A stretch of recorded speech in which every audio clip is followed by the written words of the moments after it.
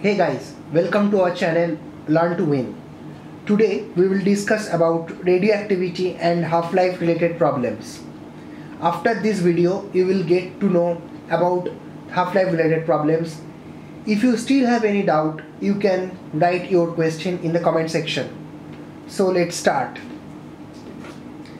Half-life means the time after which the remaining amount will be half of its previous amount. So its formula is T half equal to 0.693 by lambda, where lambda is the decay constant and T half is the half-life. There is one more formula, that is N0 by N equal to 2 to the power small n. N0 is the initial amount, N is the final amount, and small n is the number of half-lives. Now let us do some examples.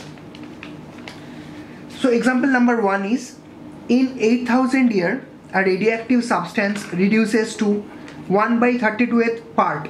Determine its half-life. So 1 by 32 is 1 by 2 to the power 5. So according to question, n by n0 is 1 by 2 to the power 5. So n0 by n is 2 to the power 5. Now that is equal to 2 to the power small n. So number of half-lives is 5.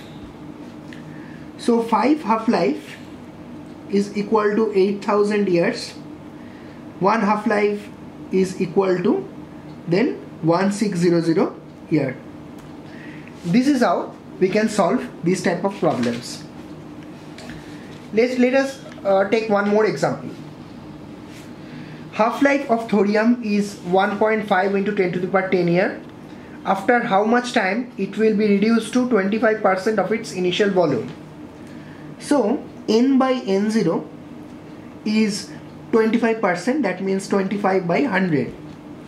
That means 1 by 4. That is equal to 1 by 2 square. So n0 by n is 2 square.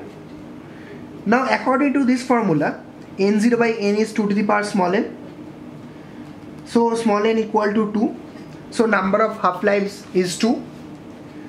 Now 1 half-life is 1.5 into 10 to the power 10 year. So 2 half-life is 1.5 into 10 to the power 10 into 2 years. That will be equal to 10 to the power 10 year. So it will take 3 into 10 to the power 10 year to be reduced to 25% of its initial volume. So that's all. If you like this video, please like, hit button below. For more updates and videos, please subscribe our channel Learn to Win. Click the bell icon for notifications. Never miss another update from Learn to Win. Have a nice day. Thank you.